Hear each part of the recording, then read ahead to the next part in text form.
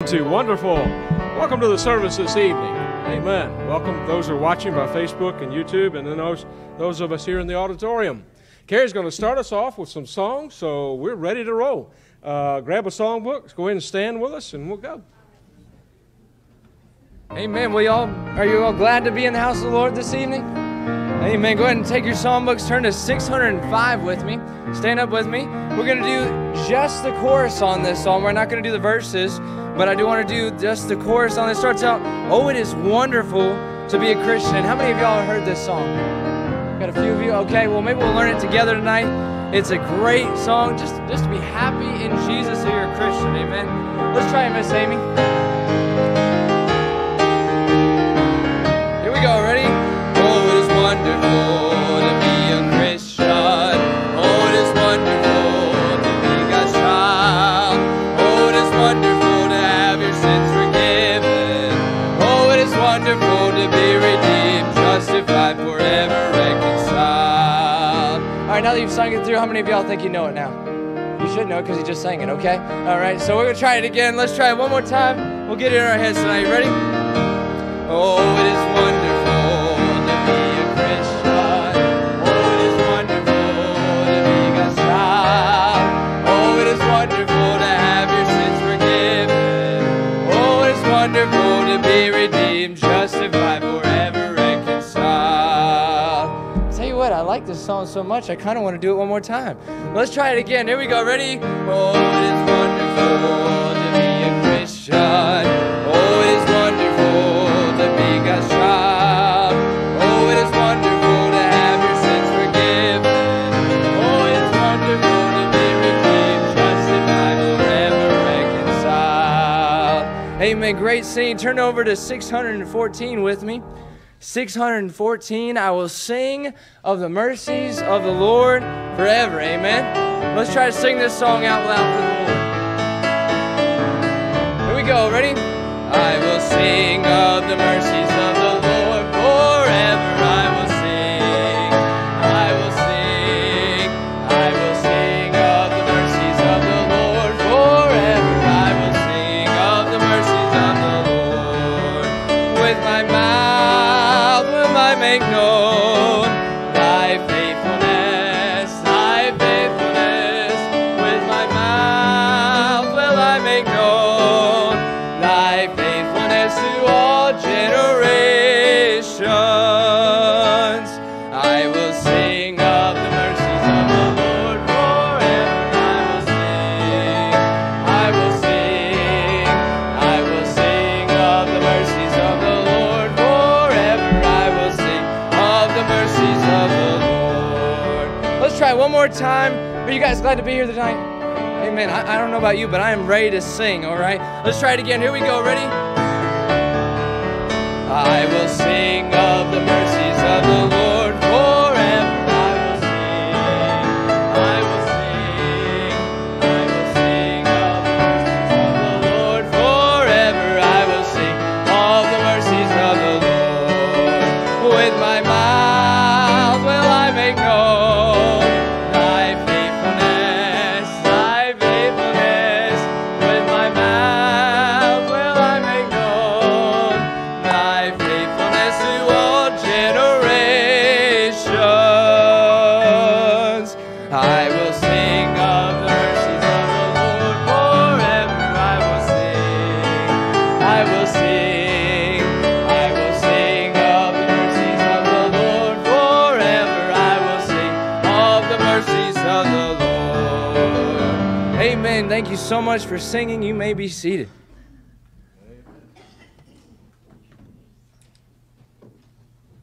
Amen. Well, it's good to be in the Lord's house tonight. Come to fellowship together and hear God's word and to sing the songs of praising the Lord.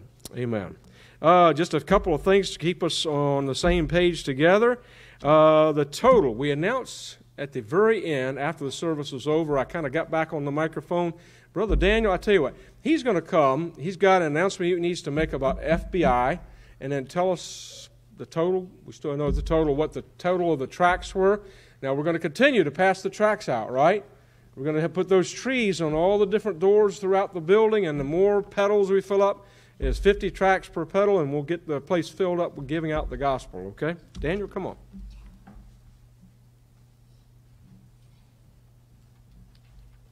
All right, good evening, everybody. How are you all doing? Hey, has anyone handed out a tract today? Amen. Hey, one person did. 2, 3. Okay, there we go. Thank you so much. Spreading the gospel. All right. Someone over there? Awesome. Wonderful. You will sing of the mercies of the Lord forever. You know what happens when you sing? Well, you're not whispering, right? You're saying something loudly, other people can hear you. It's great to use that same approach when you're witnessing. Okay, don't try to whisper to someone when you're witnessing. They won't be able to understand or hear you. So, tract totals. 2,150 tracts so far is what's been handed out by the church, and that's in a month's time. We're still going to progress. We're still going to move forward. All right, I don't have a sheet out there right now, so y'all forgive me, but I'll have one out there for Sunday morning. Keep your tract totals going, and we're going to incentivize it a little bit. Okay? We're going to incentivize. If you get over, I'm going to call it 50 tracts in a month, and then the total may change depending on the month. We're going to put you in for either a drawing or give you a little something, whatever we think of. I don't know. Make it interesting, but we're not going to tell you about it. We're going to let you just kind of expect a surprise. Hand out tracts not just to get a prize from the church, but you're wanting to get rewards in heaven because you have helped someone see the light and someone see how good those mercies are. So that is my shameless pitch on our tracts and track month. I do have a couple notes on FBI, our current Faith Bible Institute students. Don't forget, this is early enrollment or early re-enrollment period. We still don't have new enrollment period available right now, but this is early re-enrollment. If you want the early discount, do so before April 30th if you are a current student. Now, we've been waiting for electives for a long time, and we finally scheduled an elective. This right here is a flyer for our elective for Faith Bible Institute. We have one sitting on a table out here, out this door, directly on that table, and it is personal evangelism. Okay, it is not a full-blown semester. It is a elective. Okay, so you wonder, what is an elective? Well, you can ask any college person what an elective is. Some people might say it's a useless class, but this is just an addition to your Bible training already. This is not useless. All right, this class right here will help you become a better soul winner, and that's what this is all about, personal evangelism. So when does this class start? This class starts June 7th, and there are 3 nights. We do it Monday, so June 7th, June 14th, and June 21st. And we're going to keep the times the same as regular FBI because we're going to be done with the semester. So 6:30 each of those Mondays. We're going to go for 2 hours each of those Monday nights. So 6:30 to 8:30 on the 7th, 14th, and 21st. Now, there is a cost. There's a cost for any college-level class, but this is significantly lower than the rest of your Faith Bible Institute tuition. It is $40 for your first primary student, and then $30, remember, get that household discount, right? So $30 for each additional student in the same household. 40, 30 for 6 hours of training. And what this will do is it'll tell you how to use gospel tracts. It'll tell you how to witness. It'll have you practice. It'll have you get out. There is going to be a test. I just want to prepare you right now. This is not the current John Yates that we are used to seeing. This film was filmed in 2000. So he might look a little bit different as far as being John Yates of 20 years ago. Some of the things that you will get, I already told you about those, how to use gospel tracts. And then there is a deadline to enroll. I need a check from you along with one of these completed applications by Mother's Day Sunday. That is the last time you can give me one because that next Monday it's going in the mail.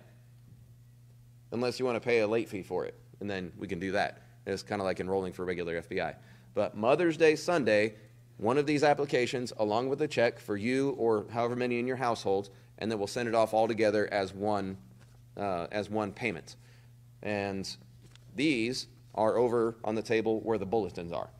So, yes.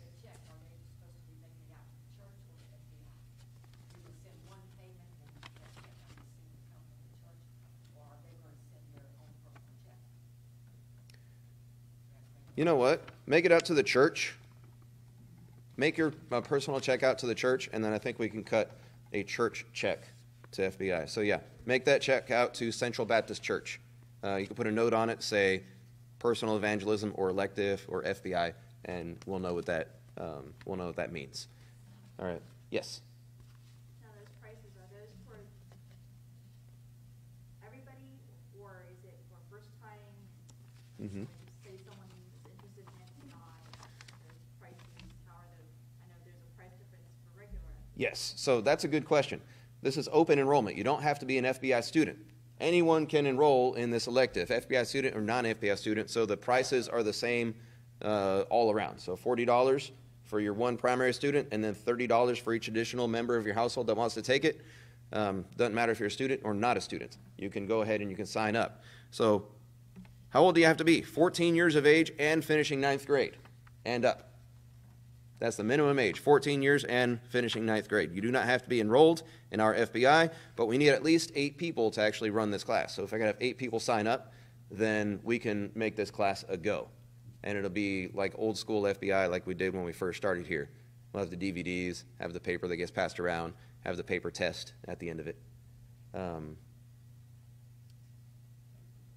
Yes, one more point before I go.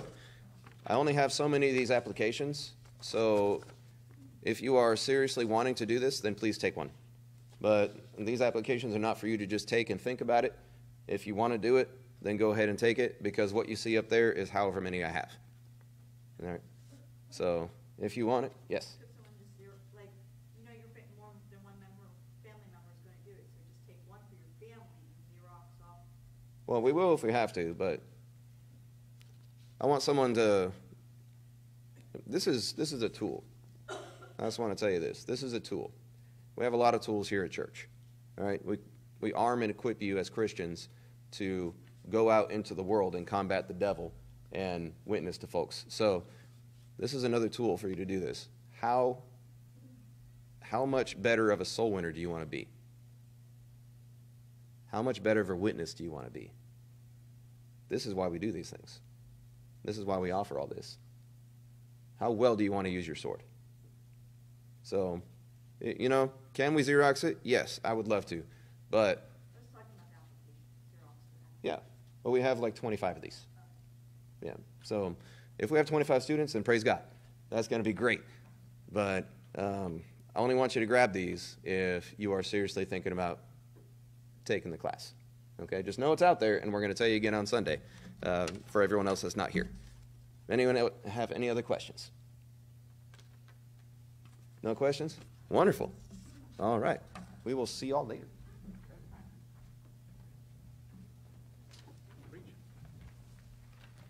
Carey's going to be preaching to us tonight in just a few minutes. Take a look at your prayer list tonight, and if there's folks that you didn't get on there beforehand, also keep in mind, don't forget the prayer list is out there on Sundays too. So I saw that several had already put their prayer request on there, and that's good. Do you have anybody tonight you'd like to add, or something you just want to praise the Lord about tonight? To add to the list. Anybody? Yes, Mary. Notice, folks, it's already gone to the back of the sheet too, okay?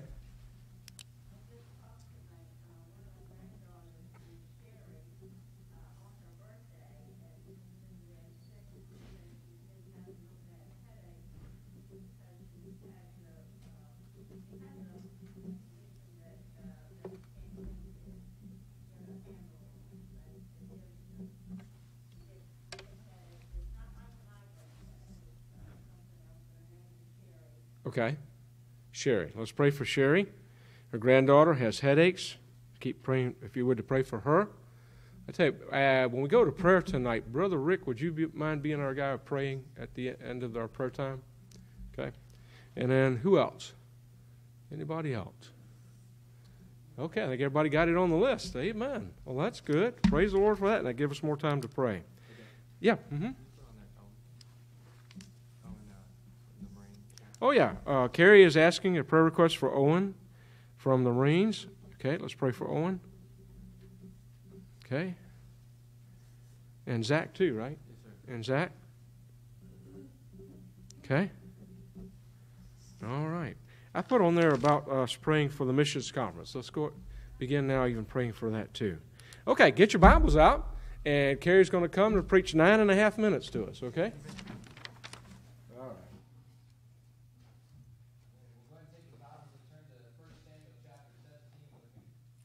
1 Samuel chapter 17. I'm going to turn this on the direction. See, can you? Oh, wow. Yes, I think you can hear me.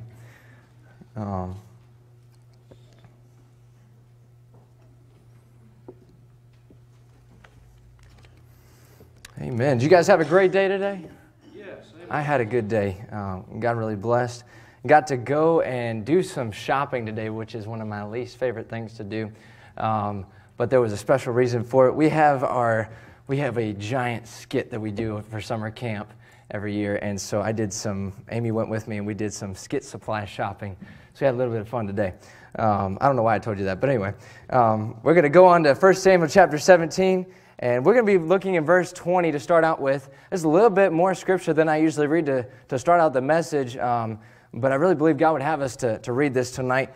Let's start with a word of prayer, though. Heavenly Father, thank you so much for your grace and for bringing us here together. Lord, I pray that your name would be glorified through all of this. God, I need you very much at this time, and Lord, I believe our church needs you very much at this time.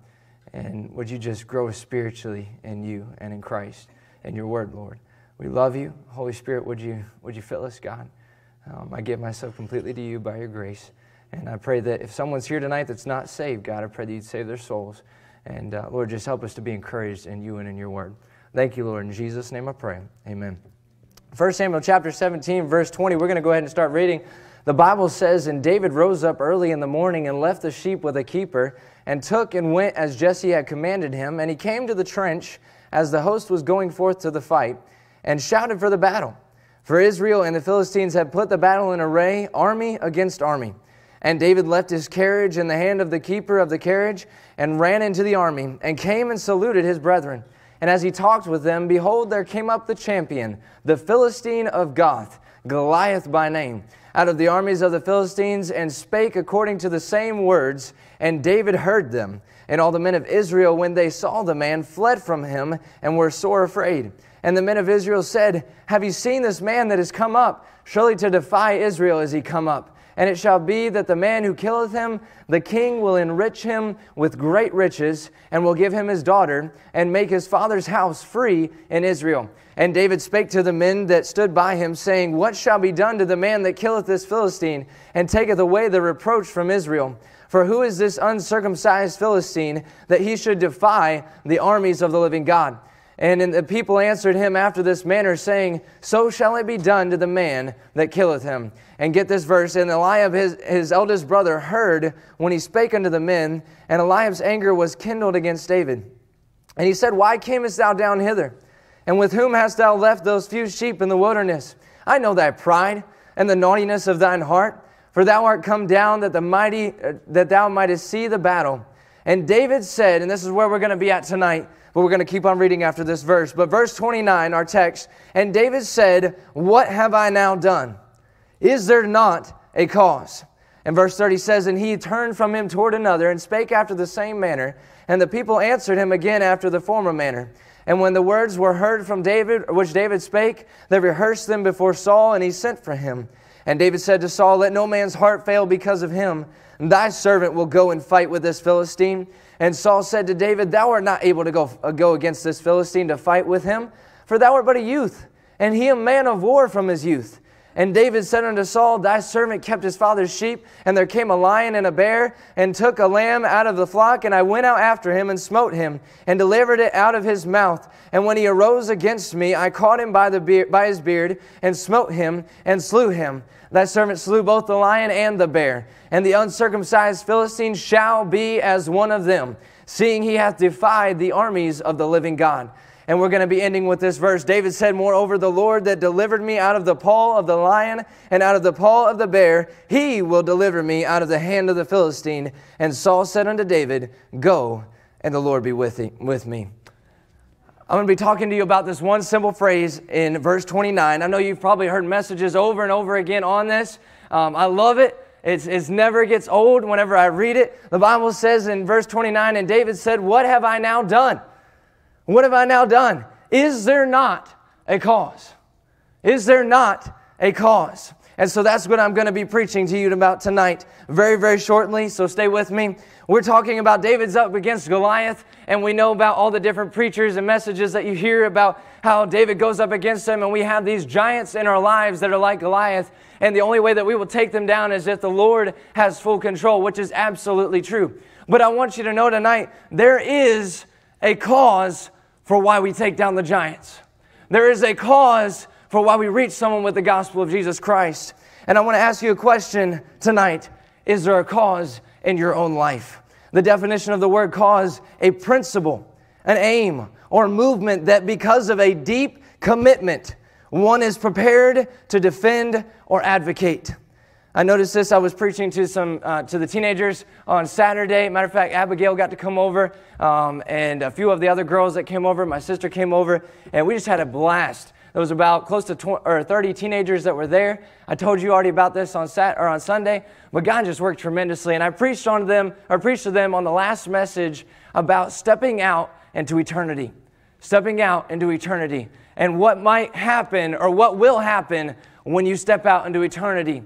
You're going to either end up in one of two places. That's either heaven or hell. And so I went in through this and I started giving them some statistics that we were going over and how people are literally stepping out into eternity every single second that we are talking right now. I wrote down these statistics. I've told you these before, but I just want to remind you. Over 151,600 people. Notice, not 151 people, not 600 people, but 151,600 people die on average each day. That blows my mind. Is there not a cause? Let me ask you that. Is there not a cause? Nearly 2 people die every single second. Ladies and gentlemen, as I'm speaking to you right now, as I'm snapping my finger, there are people going out into a place called eternity.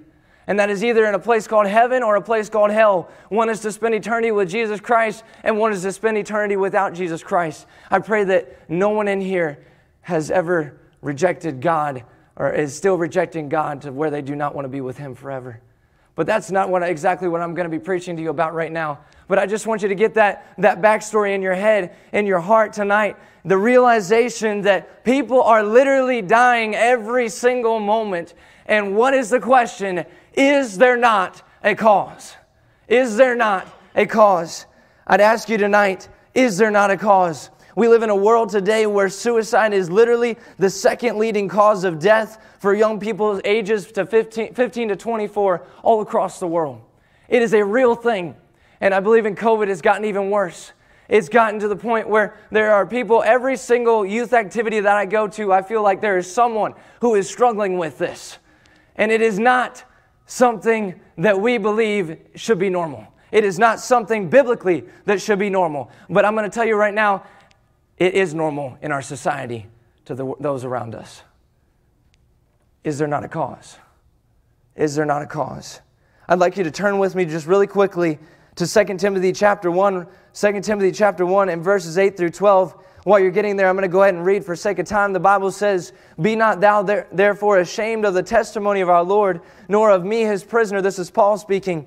But be thou partaker of the afflictions of the gospel, according to the power of God, who has saved us and called us with an holy calling, not according to our works, but according to His own purpose and grace, which was given us in Christ Jesus before the world began, but is now made manifest by the appearing of our Savior Jesus Christ, who hath abolished death and hath brought life and immortality to light through the gospel, whereunto I am appointed a preacher and an apostle and a teacher of the Gentiles, for the which cause I also suffer these things. Get that first phrase. For the which cause I also suffer these things. Nevertheless, I am not ashamed, for I know whom I have believed, and am persuaded that He is able to keep that which I have committed unto Him against that day. That one part of the verse, is there not a cause? Is there not a cause? And I believe Paul answers that right here with that first verse. The end of the verse says, "But be thou partaker of the afflictions of the," say it out loud with me, "gospel." I believe that's our cause tonight. I believe that with all my heart. The people that are dying every single second, they don't know their cause. We know their cause. And therefore, it ought to cause us to bring the gospel to them. I've got one point basically tonight, and that's this. Is there not a cause? It is the gospel of Jesus Christ. It's not our agenda. It's not our purpose of what we think our purpose is. It's not our own plans. It's not what we decide every single day. I remember I read in a book one time about a preacher who surrendered his life to the ministry, and who surrendered not only to the ministry, but at a point in his life where he'd been preaching several years. He'd been sharing the gospel several years, but he got to the point where he realized, even though he was preaching, even though he was soul winning and doing everything that a preacher ought to do, he realized he did not have the fullness of the Holy Spirit in his life. And I'm going to tell you right now, without the fullness of God and you, that is worthless. And I'm going to tell you right now, with the fullness of God, you can bring that cause to someone who's dying and on their way to hell. I want you to realize tonight, it is not of us, but it is of God. That preacher, he said, I got to the point where I surrendered to myself to the Holy Spirit. And when I did that, I told God, I said, God, it's no longer about when I get up in the morning of my activity, of my agenda, but now it is Christ's activity and Christ, His plan and His purpose for our lives. When you get up in the morning, is it your plan? Do you have a busy schedule that's your schedule, or is it God's schedule? Is your cause lined up with the gospel of Jesus Christ tonight? The gospel answers all problems that no man could ever answer. The gospel overflows what no amount of money could ever fill. The gospel gives infinite power to a Christian who is of finite understanding. The gospel is the cause that we are to bring to this world. Number one, there's a gospel, which is our cause. And number two, I'm going to end with this. The gospel brings commitment. The gospel brings commitment. This is a very simple message tonight. You've probably already known this stuff, but I believe this is something that God He reminded me with. And I believe it's something maybe He could remind you tonight with. The fact, is there not a cause? I believe absolutely, biblically, there is a cause, and His name is Jesus Christ. There is a cause, and it's the gospel. And tonight, we are to go forth with those tracts that we hand out month by month, day by day. Our cause is to share Jesus Christ with everyone around us. I'd ask you tonight, is there not a cause? I'm gonna do something tonight. Carter, would you help me out? Come on up here, up front with me real quick. I'm gonna end with this, okay? I'm going to do a little bit of an illustration. You come right here in the middle, okay? Everyone wants to see you here. Look at this amazing shirt. Don't you just want a shirt like this? This just looks amazing. I know your mom and dad are very proud of you, okay? Now we're gonna do something real quick here. This is very short, very simple, Carter. But I'm gonna ask you a question. I'm gonna say, is there not a cause? Now we talked about that cause being the gospel of Jesus Christ. Now I'm gonna say, Carter, you've told me by your own testimony that you've trusted Jesus Christ as your personal Savior. All right? But there are people all across this world. Matter of fact, that if you actually look up statistics, about half of the population on earth right now, as we speak, half of them have not even heard a clear-cut presentation of the gospel. I'm going to ask you tonight, let's just pretend that Carter is not saved, okay? I'm not saying that he isn't, but let's just pretend for this moment that Carter is not saved. If Carter is not saved, I'm going to say, Carter, why should I take the gospel to you? Is there really a cause that I should bring this to you? Now, we've talked about the fact that people are dying on their way to hell and they're going out into eternity and they do not know Jesus Christ. And we've talked about how this is our cause right here, nothing else. Right here, the gospel of Jesus Christ. So look at it this way. Carter is a lost man on his way to spend eternity without Jesus Christ. I have the cause. I have the answer right here. If I do not bring this answer to Carter, what's going to happen?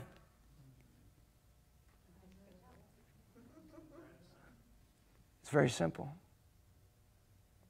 He's going to have that one question come to his mind. Is there a God? And I wonder who's going to tell him. We have the reason. We have the answer. And He's the reason why I'm bringing this answer to Him. I'd ask you tonight, is there not a cause? Carter, thank you so much. You can be seated. I was a young lady that we did recruiting down at Pensacola University, or Pensacola Christian College this past year, and she came up to me, and one of her friends had worked with us this past summer, and she said, Carey, I was telling her about the camp and everything, and I get kind of passionate when I talk about the camp. She said, Carey, you must really love that place. And when I answered her that moment, I said, I do. I believe this is where God's called me to be. But I thought about it later, and I started thinking about this last night. There's a greater reason why I'm at the Edge Christian Camp. And it's for the souls that walk onto that property. We just talked about Carter being our reason. I'm telling you right now, there's plenty of reasons walking all across this world right now. We have the answer. Is there not a cause? I'd ask you to think about that tonight. It's the gospel. We need to bring it to them. Heavenly Father, thank you so much for the grace and the wonderful word of God that you've brought to us. Lord, how you shared your word with us and how you loved us so much that you died for us, God. Lord, you thought that we were reason enough to share your own Son with us. God, I believe there's a cause with all my heart, and it's the gospel of Jesus Christ. It's your word. I pray that you'd help us to share your word with every single person that we could possibly share it with tonight.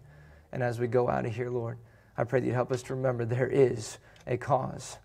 I love you, Lord, and I pray that you would just work in a mighty way through my dad's, through his preaching, Lord. I pray that you preach through him. And Lord, I pray that you be glorified tonight. We love you, and I thank you. You're so good. In Jesus' name I pray.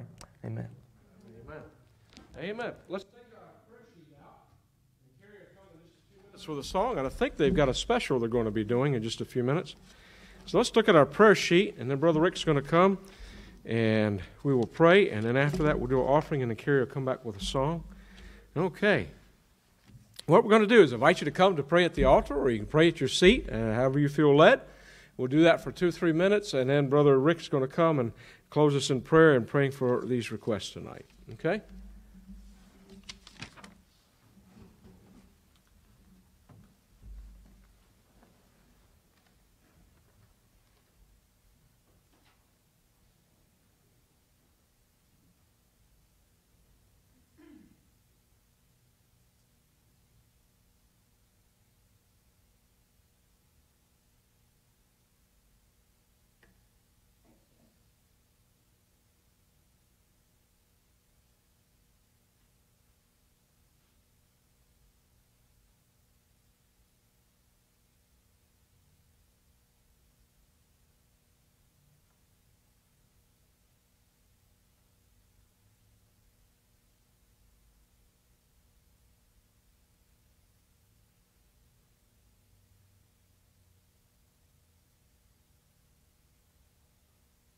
Father, we lift up our leaders of our country, that we're as divided as ever, Lord.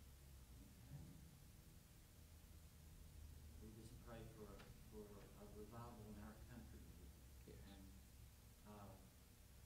we lift up the sick in our church family. We have such sickness and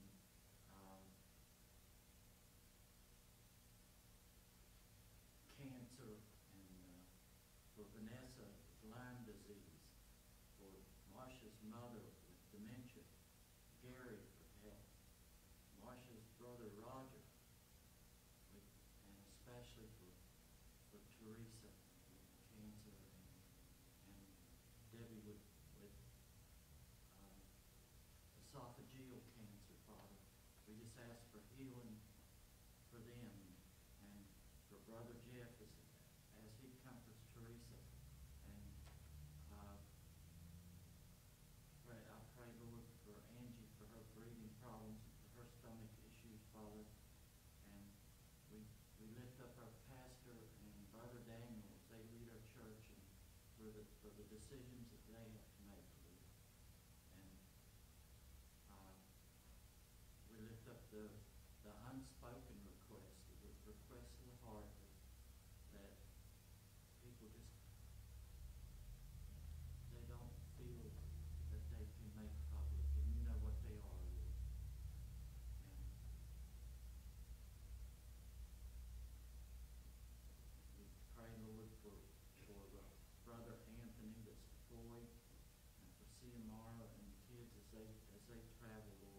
burn on the road, and pray, Lord, for Aaron and kidney donor.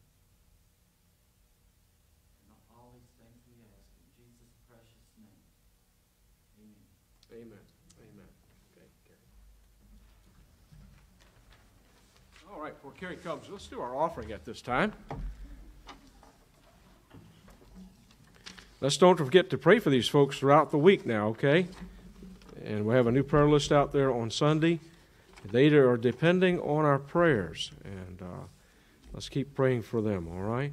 Be praying about the missions conference, too, as you think about that, okay? As the guys are coming at this time.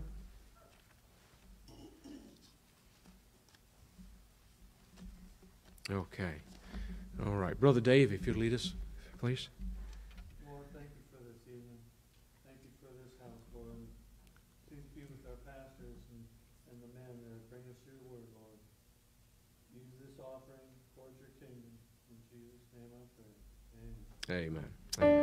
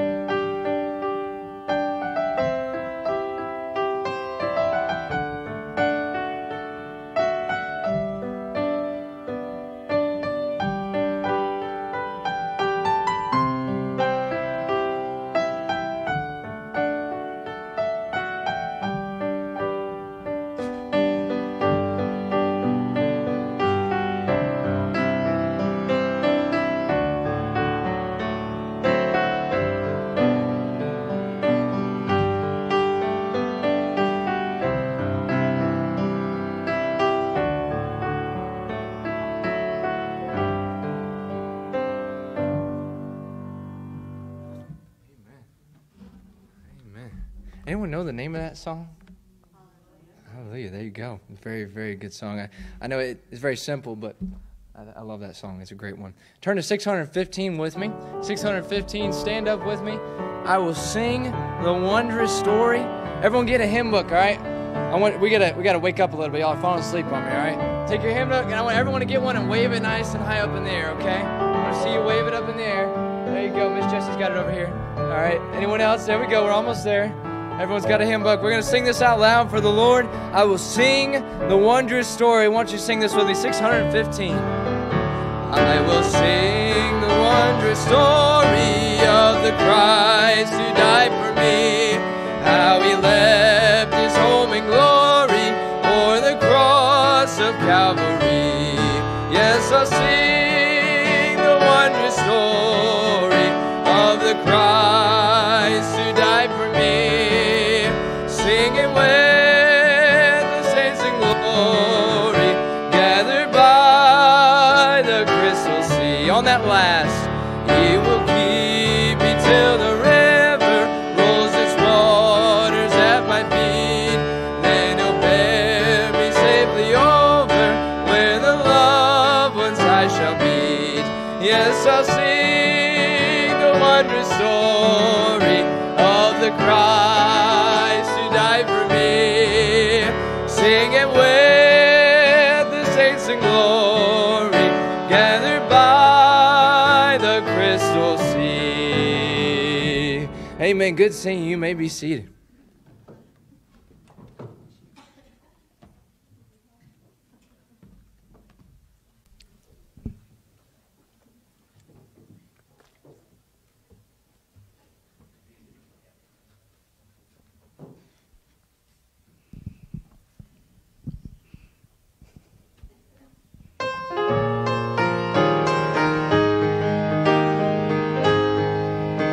You ask me why I believe like I do, why I'm so convinced that the Bible is true. I'm here to tell you it's only because I've come through enough to see what faith does. Faith sees the invisible, believes the impossible, receives the incredible, no matter what was. Faith moves the unmovable, proves the unprovable for anyone willing to trust. Believe and you'll see what faith does.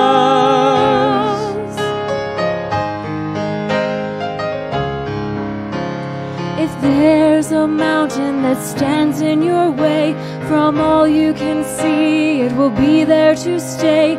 God said with the faith of a small mustard seed, that mountain will move. Believe and you'll see. Faith sees the invisible, believes the impossible, receives the incredible, no matter what was. Faith moves the unmovable, proves the unprovable for anyone willing to trust. Believe and you'll see what faith does. Faith sees the invisible, believes the impossible, receives the incredible, no matter what was.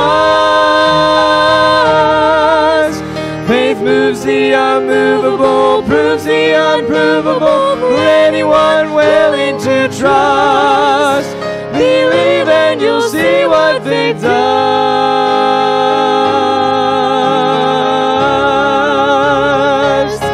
Believe and you'll see what faith does. Amen.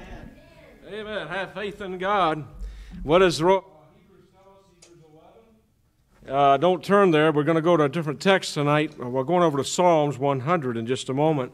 Psalm 100. But faith does and sees the impossible and knows that God can and God will. when he gets done near the end of Hebrews 11, when it talks about Moses and Abraham and all the other ones about their faith in the Lord, it says, "But what shall I more say? For the time would fail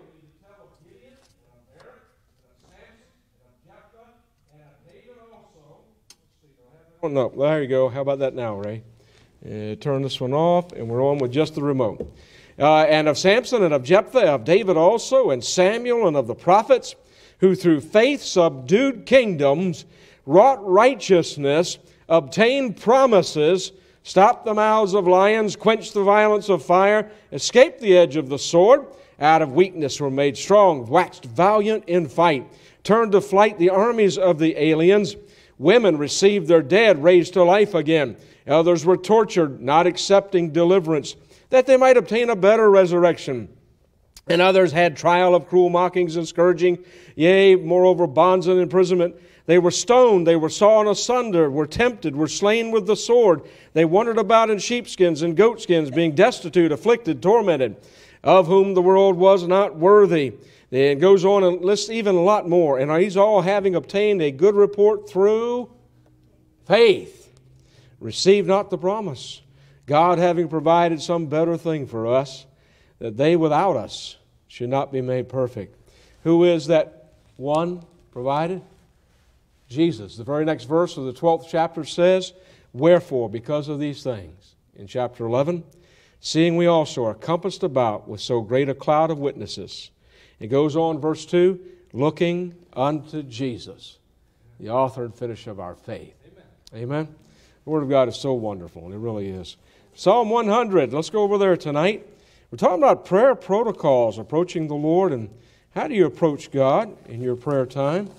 I want to give you one tonight that want to give you some reasons on why we do what we do around here, and then hopefully ask you to incorporate this prayer protocol in your life. Okay? Look at Psalm 100, verse number 1. "Make a joyful noise unto the Lord, all ye lands. Serve the Lord with gladness." Yeah, don't you think God wants to see His children happy when they're serving? Amen. Well, there's two of you. Okay. God wants to see us happy while we're serving. Just like you tell your kids to do something and they're serving, they're doing something, they're obeying. Do they do it with a good spirit and a good attitude? And God says, I want you to do it with the right spirit, a glad spirit. Come before His presence, and this is one of the ways that we can do this. Come before His presence with singing. Have you ever gone to the Lord and started your devotions off or started your time of prayer off singing to the Lord? I'm going to go over a few thoughts here tonight. The reason we start off our church services is this verse right here with song. Come before His presence with singing. I'm thankful for songs, that's for sure. The word singing here in this verse conveys the idea of shouting for joy. Now, sometimes when we sing in church, it doesn't sound like we're shouting for joy, does it? It's not like we're moaning for relief. I know the rest, if you're having to hear it, you know. It literally means to sound the glad voice of triumph. God says that men are to approach Him with singing. A glad song, a song of shouting. He wants us to come to Him with rejoicing, with a spirit of rejoicing in our songs. With a celebration, if you please. Shouts of praise. I mean, you got a book here. 150 chapters in one big book of the Psalms. It's the song book of the Old Testament. If God had that many Psalms written, I think He has a greater emphasis on songs than we really place.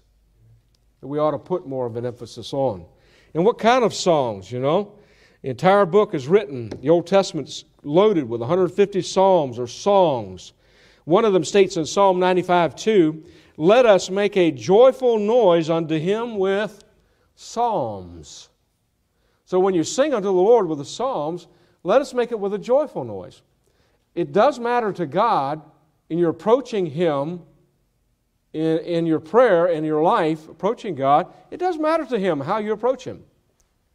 And do you do it when you sing? Do you come to God before God with a song that you can rejoice at Him, rejoice with Him, and shouts of praise? Let us make a joyful noise unto Him with psalms.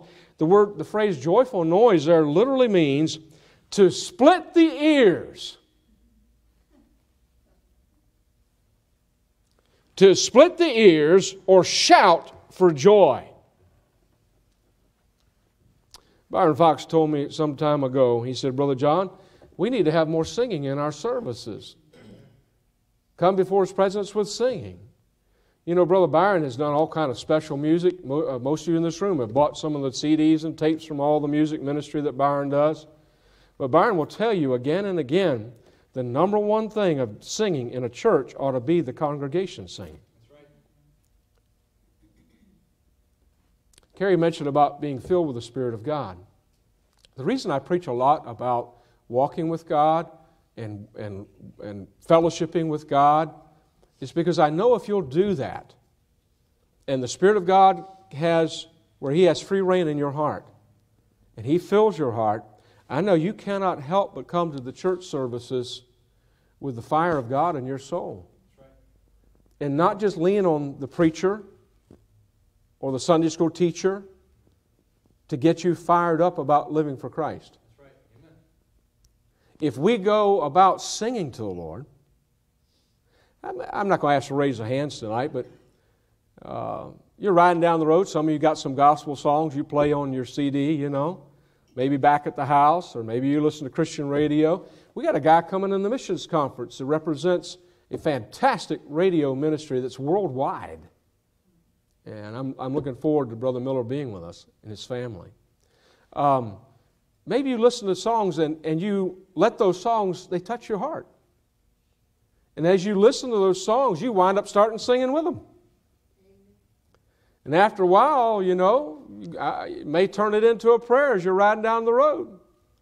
Lord, I just sang about your mercy and your grace. I just want to thank and praise you. Connect your presence with God's presence by singing. Come before His presence with singing. Shout for joy. Let us make a joyful noise unto the Lord with psalms. Most of our shouting in our churches today happen in a business meeting. Think about it. And that's sad. I remember when I got saved back in the 70s here in the Tidewater area over in Chesapeake. Churches, the song leader didn't have to pump up the congregation to sing. There was a difference then. It was an attitude of, man, they had time with the Lord before they got there. People would fill up the church pews. They would lay their Bibles from Sunday morning to Sunday night on the church pew to make sure they had a seat Sunday night. Some of you older folks like me, you're shaking your head, yes, you know, you've seen that. Now, I can tell you one of the main reasons, this isn't part of the message, but I can tell you one of the main reasons why that's not so today. And I'm going to tell you another, in that reason, I'm going to tell you why there's not as much revival today. Not to say there can't be revival, because God can send revival and has sent revival in the darkest of hours. But God's people are distracted. I'm gone from preaching to meddling now. God's people are distracted with things that aren't necessarily bad things for us. They can become bad things for us. For example, whether it's a computer or a TV or a cell phone or all those other things, some things can be used for good. It's a tool. But if we stay on those things constantly and fill our minds with things that are not necessarily, maybe not bad, maybe we're not watching things we ought not to watch, but maybe those things are distracting us and keeping us away from our time with God. So when the preacher gets up and he mentions about come before His presence with singing, why that when I don't even come before His presence? I felt led to say that tonight. I'm being a little hard, but it's with a purpose. We need to understand that God desires, longs for, died for our fellowship, to be with Him. And God desires our joy as we come before His presence. So much so that if you were to sing so loudly, have you ever, again, don't raise your hand, but have you ever gotten by yourself? I don't care if it's in the shower or in the car or wherever it may be. I come in here at times, I'll get up, I'll stand behind the pulpit, and I'll pull out a songbook, and I start singing songs to the Lord. Hold on a second. Speaking to yourselves in psalms and hymns and spiritual songs, making melody in your hearts, right? For grace, it's about grace in your hearts in that scripture passage. All right? If God has saved you and God has given you grace and saving your and my wretched soul and given us a home in heaven, that ought to cause us to have some joy in our hearts to want to sing to Him. And again, it shouldn't be Brother Al's job or my job or Carey or Brother Daniel or anybody else to lead singing, to try to pump us up, to get us to want to sing. It all come naturally from the grace of God in the heart and the filling of the Holy Spirit. The verse there that says, speaking to yourselves in psalms and hymns and spiritual songs, right before that, it says we are to be filled with the Spirit. One of the key descriptions of a person who is filled with the Spirit of God is going to be a song on their heart, from their heart, and on their lips to Him. You can't have, if you've spent time with Jesus and the Spirit of God is filling your life, and you're asking for that filling and to see this, and you're yielding your will to God's will, man, enjoy your walk with the Lord. Enjoy. This verse, come before His presence with singing, that's not just for coming to the congregation to come before His presence with singing. If we will get along with God and we'll come before His presence with singing, it'll lead to a better prayer life. It'll lead to a richer devotional reading of God's Word, and we will be able to enjoy our walk with God. It then becomes real. If you love somebody, you want to talk to them, right?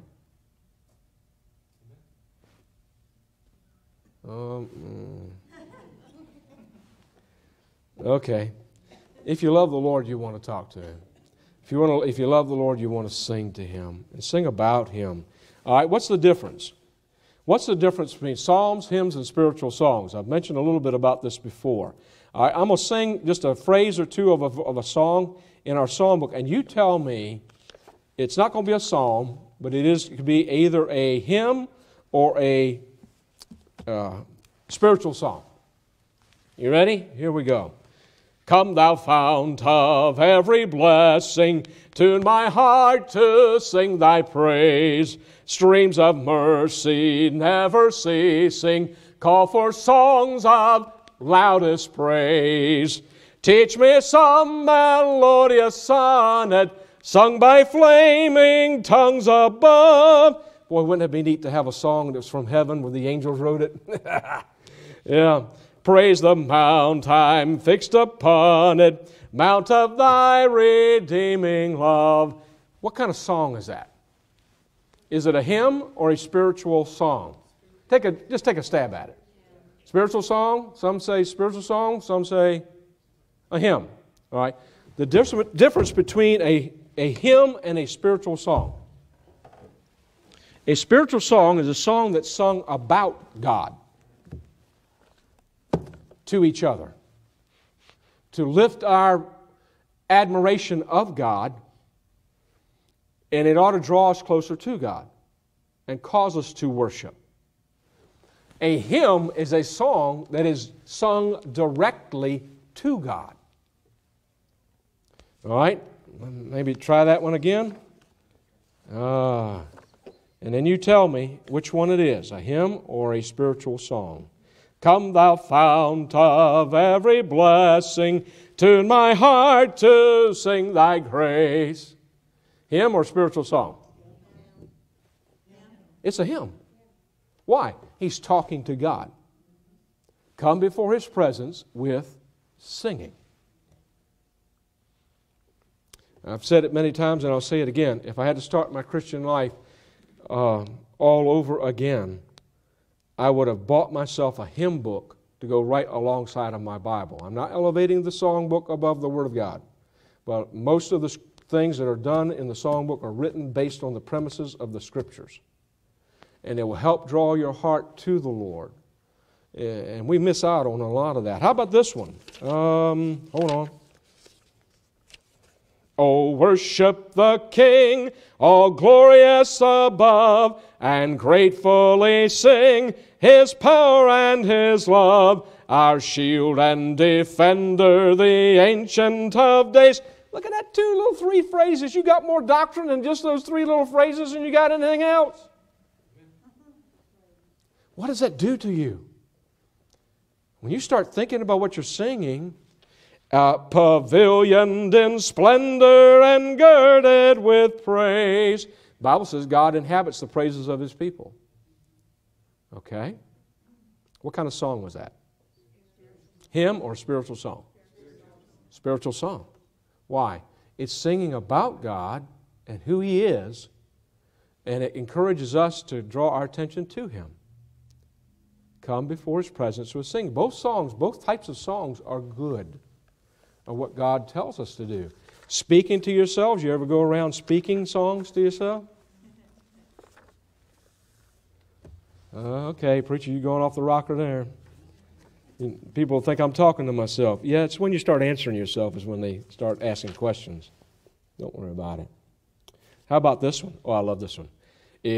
Immortal, invisible, God only wise, in light inaccessible, hid from our eyes, most blessed, most glorious, the Ancient of Days, almighty, victorious, thy great name we praise. Hymn or spiritual song?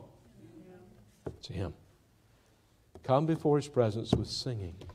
I think the Lord enjoys both, you know. It prepares our heart. Why do we have music in our church? Is it just something, it's a filler? Is what we're doing, is this some type of a filler? No. Is it just to show off people's voices? No. No. It shouldn't be. Is it some type of an entertainment? No. Oh, it's coming before His presence with singing. I thought this was pretty good. I've heard it said that God has given us three things to refresh the soul. Oh, this little point right here is worth writing down, I guarantee you. 3 things that refresh your soul, believer. Number 1, nature does. That's why people leave from here and go down to the Outer Banks of North Carolina and go to the beach. That's why people leave from here and go up to the mountains and go skiing and everything else. They see the nature and what God has created. It refreshes the soul. Even West Virginia. Amen? Yeah. Beautiful, beautiful country. Amen to that. Yes, amen to that. We go because it refreshes our soul. Nature, God has created to help refresh our soul. Number 2, friendship. Godly friendship. Fellowship refreshes the soul. I'd like to dwell there for a while. Daniel and I have been visiting some of our seniors, and it's like they don't want to stop talking. You know why? Because they haven't been able to have fellowship. And they want to talk, and man, we love listening to them. And you try to get a word in sometimes they let you do it, but they just want to talk. They want the friendship. They want the fellowship. A godly friend is worth his weight in gold, or her weight in gold. It refreshes your soul. And then, thirdly, music. God created music. The biggest book in the Bible, as we said again, is about music. Come before His presence with singing. We ought to be doing that. Friendship means a lot. I'm not going to get into all that tonight, but I just wanted to give you a few thoughts here. David playing his harp. God used it to refresh the heart of Saul, even when Saul was trying to kill him. You know, music is very powerful. And I'm talking about godly Christian music. I'm not talking about music that's of the world. Let the word of Christ dwell in you richly in all wisdom, teaching and admonishing one another in psalms and hymns and spiritual songs, singing with grace. And I believe that's the key. In your hearts to the Lord.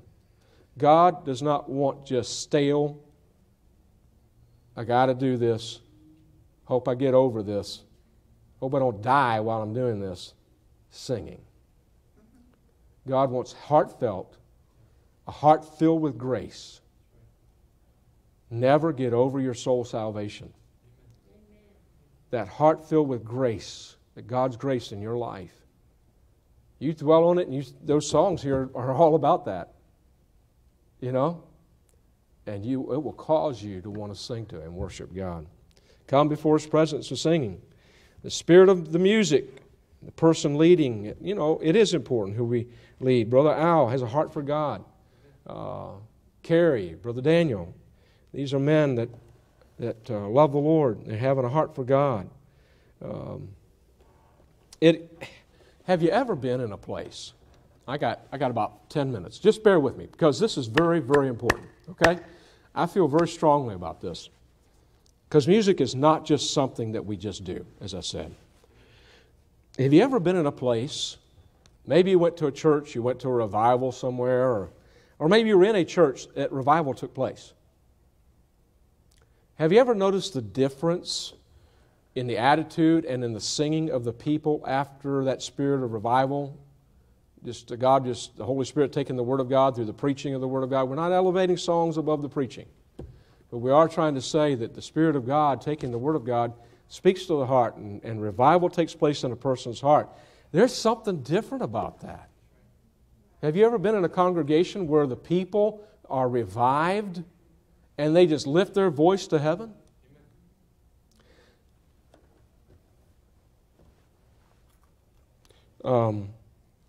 I love to go to fellowship meetings. We're going to host the Tidewater Baptist Fellowship meeting on the last Friday of this month during our missions conference. And if you're interested in coming to that, please let us know. We'd love to have you come. But you get in a room full of preachers whose hearts have been touching heaven and they're faithful at touching heaven. I'm not saying they're perfect, but you get in a room full of preachers and you start hearing them singing. It's like inviting heaven to come down. Remember, He inhabits the praises of His people. You want to get God's attention in your prayer life? Start singing to Him about Him. Oh, what is that one? I don't know if I'm going to be able to look it up. I didn't write it down.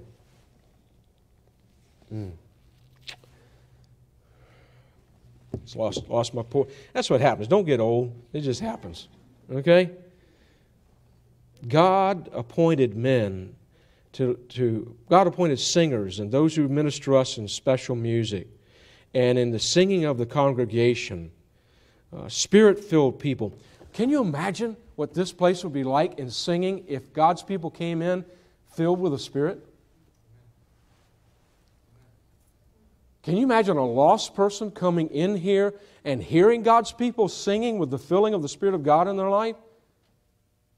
Praising the Lord and worshiping God in song and coming before His presence with singing because at home they've come before His presence with singing in their devotions? You want to see more people get saved? Maybe one of the reasons that lost people, maybe when they come, they don't get saved.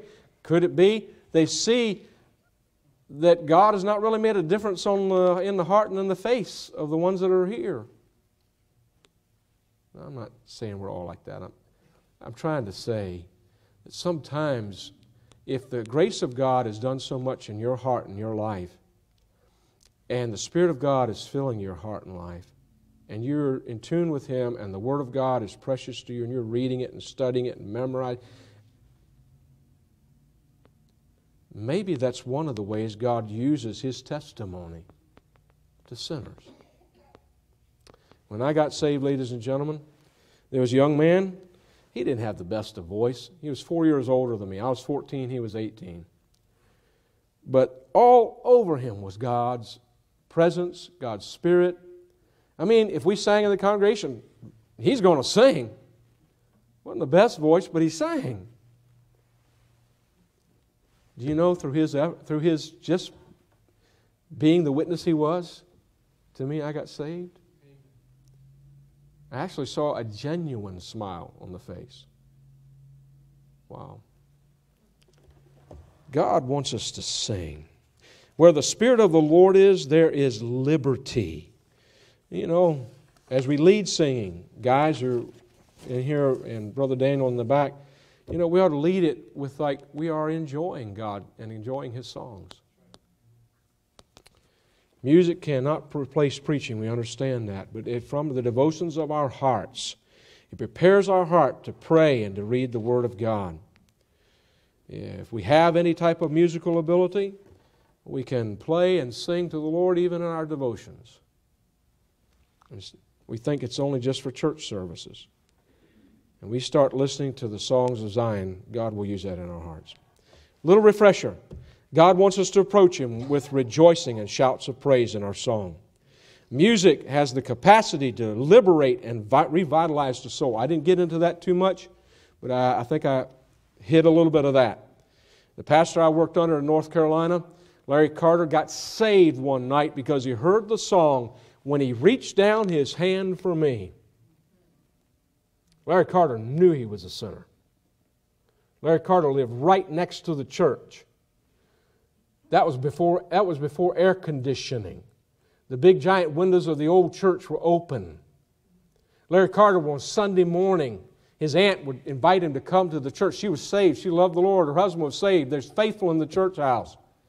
He happened to rent a house right next to the church.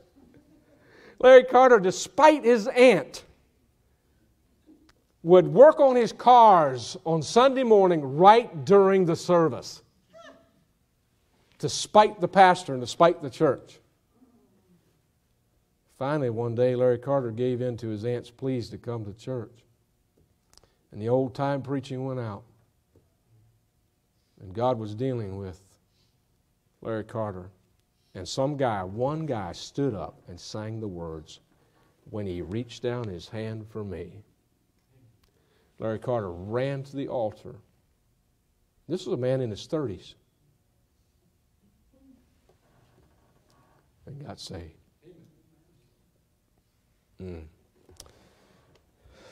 Again, I'm not trying to take the place of preaching. Get songs that'll cause you to sing in your heart and use them when you go before the Lord.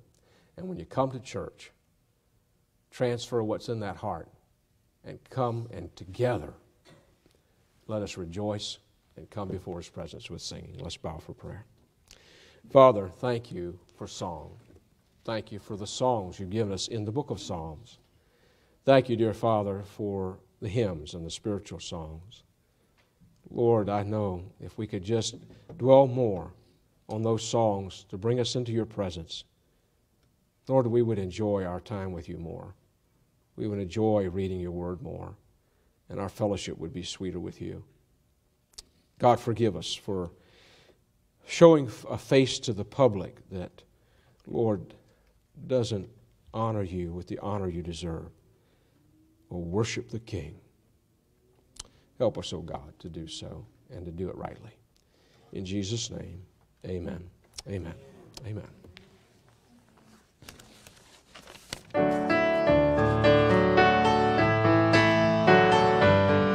Al. Yes, we'd like 500 more per minute. We added the other 5 minutes.